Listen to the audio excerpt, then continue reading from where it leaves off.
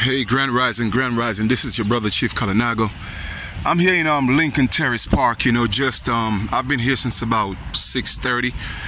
Did sun gazing for like about probably 20 minutes, 25 minutes. Then just finished my workout doing the bars, the pull-ups, etc., etc. But just a little while ago, I would say about half an hour ago, this is like, the grounds, where they play, baseball, soccer, whatever the case is. But the reason why I'm showing you this is you see the tracks, right? I'm not sure if you're able to see the marks here going along right here. You see the marks? They're tire marks, right? So you have one set here and then you have another set right here, right? That's a tractor that came here to kind of like cut the grass. I could still smell the fresh cut of the grass. The reason why I'm putting this out is because, right, I've been living in this area, just this area alone, for over 30 years, right? And that's in Brooklyn, Lincoln Terrace, right? Right by East New York and East New York and East 95th, right? And a lot of so-called white people have been moving in. I mean, of course, for a very long time, but now, gentrification is at a high, right? Here in Brooklyn.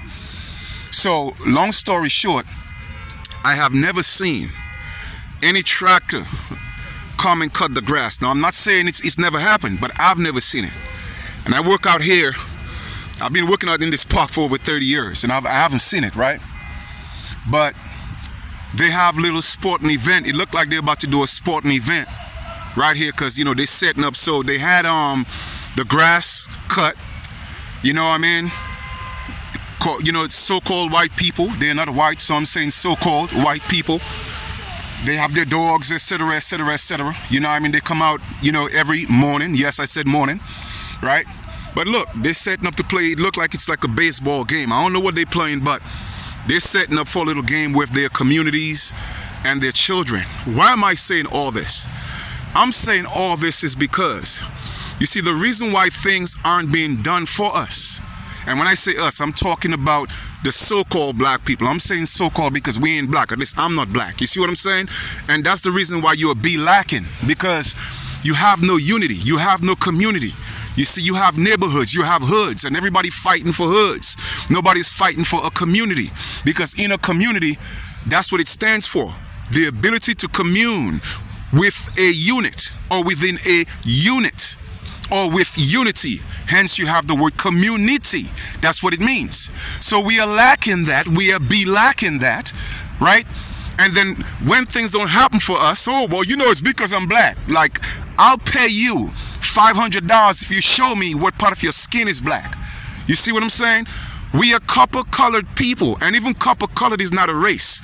We are copper-colored people, and within the copper-colored race, you have a different variation from light skin all the way to extremely dark copper, what we call a dark brown. No one is black. I don't care where you're from. You could be from Africa. You could be from the place in Africa where people say you look nah. You get to a point where you're so dark you start to look blue. That's not black.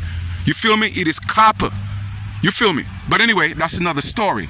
I'm talking about community and unity, and the reason why we are not progressing is because we are too busy fighting each other. We are too busy tearing each other down. We are too busy breaking each other down.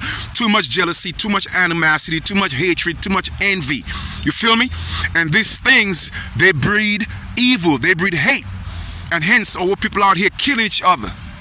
Gang bang and all these different, man, listen, man, all this negativity gotta go, man. Y'all gotta burn, y'all gotta die. You see what I'm saying? Because for those of us who are righteous, we are tired of the negativity, man. We are tired of the non-communion. We're tired of the non-communities. We're tired of that. You feel me? And that's why I tell people, man, I'm walking alone. It doesn't mean I'm lonely. It doesn't mean I don't vibe with a few people that's on the same frequency, but it's the journey. Sometimes you got to walk alone until people meet you where you are at. You feel me? But I'm not going to meet nobody where they're at, man. I'm not going to digress. If I'm teaching, I'll meet you where you at. But I'm talking in terms of my energy, my space. Nah, I'm not going to bring that type of mentality in my space, man, because it's really sad that every other ethnic group could come into our motherland. Yes, our motherland, because we are not Africans. All right, this is our motherland. We are the autochthonous Aboriginal Americans. American is a race. Why do you think the colonizers came and called themselves American? Because why? American is a race. It's a race. You feel me? America is not just a continent, it's a race. And we are the only ones who have the right to call ourselves Americans spiritually, by inheritance and birthright. We are the only ones. So everybody else, if your ancient ancestors are not from this landmass, you are literally a native, because that's all a native means, is to be born. That's all it means. So when you hear these people talk, oh, well, we're the natives, yes, everybody's a native because they were born here. But they are not original, and that's the difference. You feel me? But I'm talking about the unity, man. The reason why things are not getting done. You see, these people, they have people in place to represent them, so they hold their representatives accountable. The people we have representing us, they already sold us out, and we refuse to unite and create our own representation. So when these things are being done, it's going to benefit us the same way it benefit the people who come into our land to live the American dream, while the true Americans are living a nightmare, man. I think I said a mouthful, all right? And I'm just looking for the people, man, who are righteous, the like-minded people, people who are like me, that are willing to join me and stand and take a stand so that we could restore our birthright, man. I'm out, man.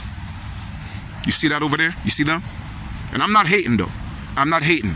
How can you hate the player? You can't hate the player. You just got to dislike the game.